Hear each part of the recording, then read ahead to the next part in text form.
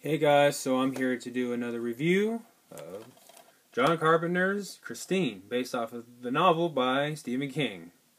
And some of you will probably be saying, well, no shit. I already knew that it was based off of a Stephen King novel, Captain Obvious. Well, sorry. Yeah, I rewatched this in around beginning of the year, and I could tell you the whole backstory about me in this movie, but I don't think that the people watching this video care. You're like, Eric, get to the point. What'd you think of the movie? Alright. The movie's actually pretty good. Now, is it the best horror movie ever made? No. Is it the best Stephen King movie? Now, that is up for debate, and I'm sure that some people will say no, which is fine, because we're all entitled to our opinions.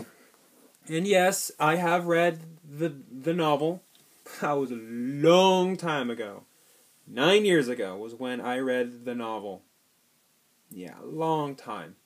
And honestly, I vaguely remember the novel. All that I remember was that I was in 6th grade and they were talking about blowjobs and there were swear words. I was like, yeah, this is the kind of novel I'm reading. It has swear words and they're talking about girls sucking on guys' peters and yeah, it's violent, yeah.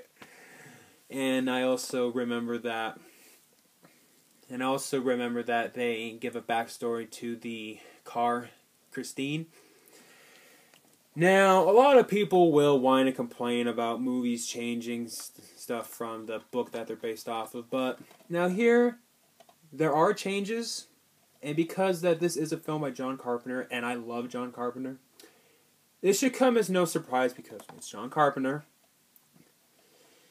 In this, you do not get a backstory of Christine. And I actually do not mind that because it builds more mystery. And what I like about this film, just like in John Carpenter's The Thing, you don't know who the thing is. In this movie, you don't really know if you don't know if the car really is haunted, or you don't know if Arnie is just going insane. You don't know. It just gives you that sense of paranoia. And John did that flawlessly. Near flawlessly in this film.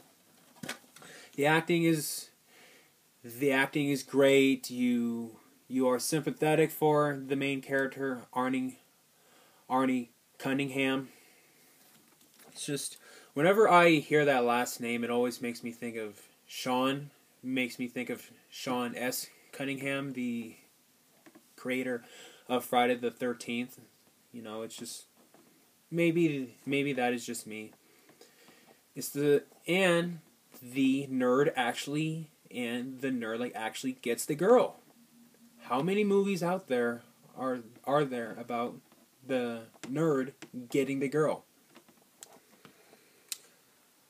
Now, yeah, people could probably name a lot, but, this gives more of, a realistic approach. Like, oh, she can't just fall for you, You have the feeling that she's falling for him because she actually thinks that he's a nice guy, and because of his car.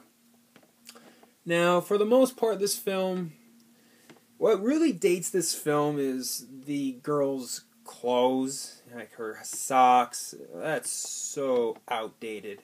But everything else, it holds up. The music is great. The suspense, John builds a lot of suspense, and all of the scenes in the car, the windows are completely black. You cannot see a thing, and that was very smart. So then, therefore, it just helps you guess. Going back to what I said, is the car really haunted, or is Arnie just going nuts? And really, other than that, that's really all I gotta say, guys. Good movie.